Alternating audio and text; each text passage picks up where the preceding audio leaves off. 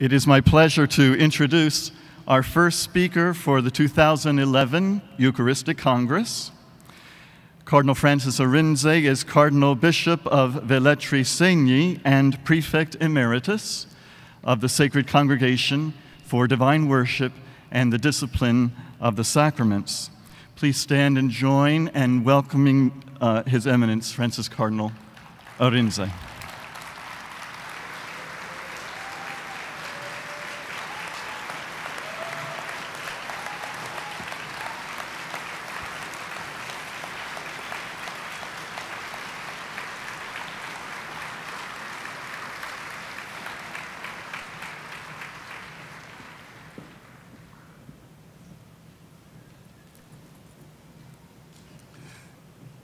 May Jesus Christ be praised, now and forever. Amen.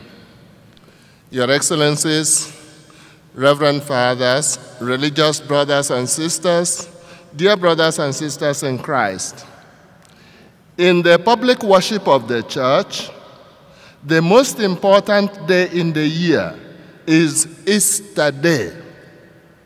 In the week of 7 days, the center is Sunday. And on Sunday, the heart, the high point, is the Mass. It is therefore fitting that at this 7th Charlotte Diocesan Eucharistic Congress, we reflect on the necessity of Sunday and the Sunday Mass, source, summit, and center of Catholic life. Sunday is the Lord's Day, the day of Christ, the day of the Church, and also God's gift to us humans. The Eucharistic celebration is central to Sunday.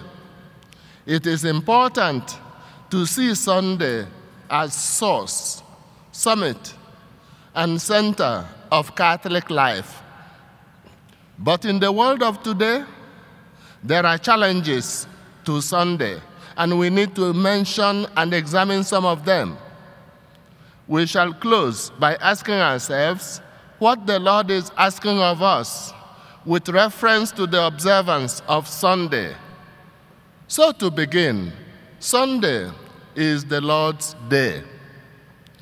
All time, all history belongs to God. Every instant should be spent in adoring and praising Him and rejoicing in His presence. Nevertheless, it remains true that God has singled out a day in the week when humanity should pay special attention to Him. So, as the book of Genesis tells us, so God blessed the 7th day and hallowed it. The third commandment is very clear. Remember the Sabbath day to keep it holy. In it, you shall not do any work. The Lord blessed the Sabbath day and hallowed it. The day of the Lord is therefore not just a day of rest for man, a day to put aside our daily work. It is that. But it is much more than that. It is primarily a day in which human beings give special attention to God, the Creator. A day in which people commemorate the wonders created by God. The day of the Lord is that special day in the week in which people manifest their gratitude to God the Creator by adoration, praise, thanksgiving, and by admiration of the wonders operated by God. And the Church does this, especially by the Eucharistic celebration. Sunday is also the day of Christ the Lord. For the Church, that's what the Sunday is, the day of Christ the Lord. The first day after the Sabbath, the day on which Christ our Savior rose from the dead. On that same day, he appeared to two of his disciples on their road to Emmaus, and to the 11 apostles gathered together in the upper room. A week later, he appeared again to the apostles, with Thomas present, as if to suggest a rhythm. And it was on a Sunday at Pentecost that he sent the Holy Spirit on the apostles, united with the Blessed Virgin Mary and some other disciples. The resurrection of Christ is the fundamental event on which the Christian faith rests. Easter is the greatest day in the celebration of the mysteries of Christ in the church. And Sunday is the day, the space, the heart of the life of the church, in which the Pasch of the Lord is commemorated each week.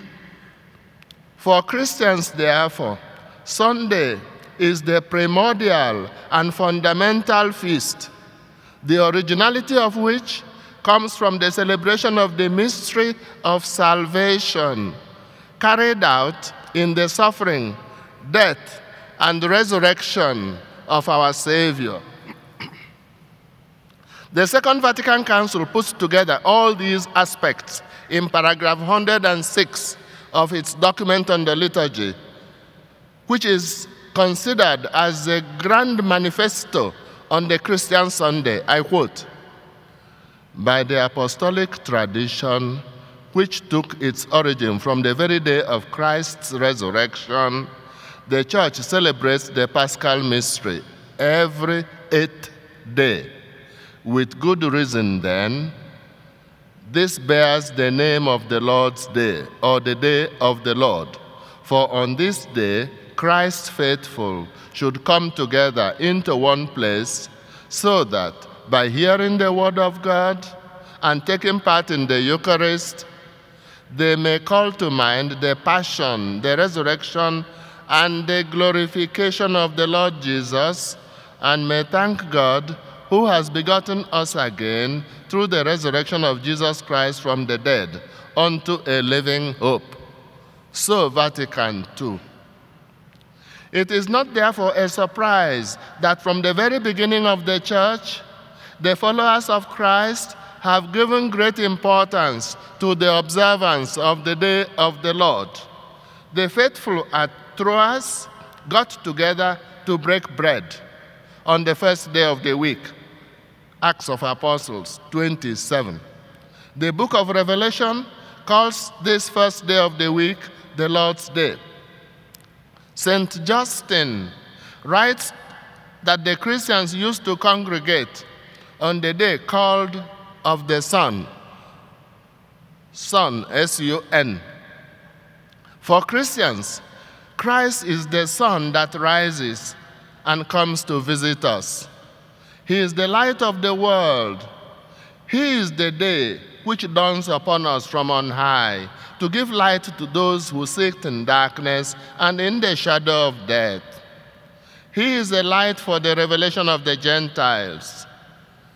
As Blessed John Paul II writes in his document on the Day of the Lord, Dies Domini 27, in the weekly reckoning of time, the day commemorating his resurrection is the enduring reflection of the epiphany of his glory. It is interesting that English and some other Northern European languages have retained this ancient reference to the sun in the word for the Lord's Day. English, Sunday. German, Sonntag. In the early church, there were therefore very good reasons to transfer the major weekly day of worship from Saturday to Sunday, the day of the Lord. Sunday is also the day of the church. Right from the earliest days of Christianity, Sunday was known as the day on which the community of the faithful gather. The pagan Pliny could not find another way to describe Christians, if not as those who were accustomed to come together at dawn on Sunday to sing to Christ and have a meal together. Since Christians celebrate the mysteries of Christ in a special way on the day of the Lord, Sunday takes on also the denomination of the day of the church.